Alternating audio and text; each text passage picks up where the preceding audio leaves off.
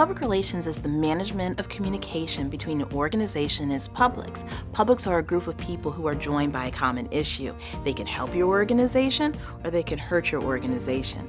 Communications' role is to ensure that you try to create win-win as much as possible or mutually beneficial relationships between those groups of people.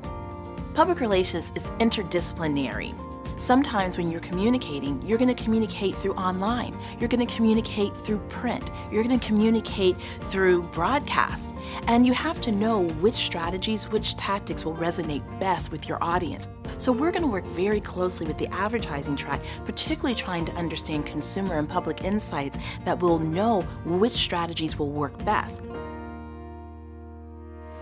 We're going to focus on 3 specialized courses. One is a public relations and advertising research class. Again, getting into the insights. How do you hit the heart and mind of your audiences?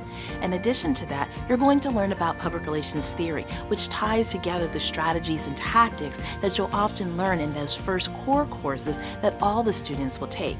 In addition to that, you'll learn public relations management. How do you really manage that communication process, as well as how do you manage your team?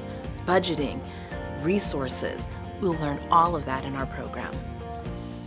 The skills that you'll acquire in the public relations track include research skills so that you can understand what the wants and needs are of the publics that the organization serves. You'll learn writing and production skills so that you can really create messages as well as deliver them in a way that will really resonate with the publics.